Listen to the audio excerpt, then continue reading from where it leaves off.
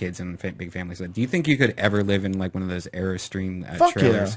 By myself? Fuck yeah. Because I was recently went to, you know, Joshua Tree in one of those, and I was thinking, like, really, this is all I really need. And I could take my whole fucking house anywhere I want. And the new ones have, like, nice wood floors. Yeah. And some of them expand out. You know, there's been, you know, a lot of people that are moving towards minimalist houses, really small houses.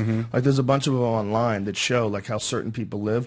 It's kind of interesting, you know, like one guy figured out a way to have like this little tiny cooking area, and he pulls the bed out, and the bed comes out of the wall. He lives by himself, and he has like some storage up on top, like toilet paper and things along those lines. But it's a tiny, tiny little house and a little kitchen dinette area.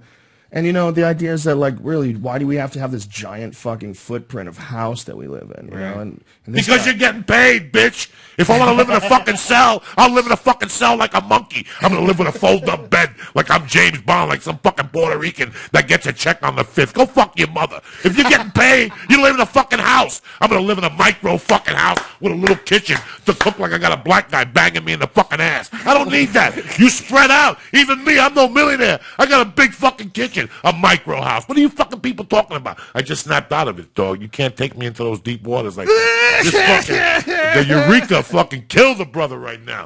A fucking house with a bed upside down? No. Fuck that shit. That's not what I'm talking about. To save energy. Fuck you. You get paid, you fucking live like a normal person. Go to Trump and say, hey, wig, move into a fucking thing to save energy. See if you don't dick slap you. If you don't have a Russian bitch slapping you in the fucking mouth. You're fired.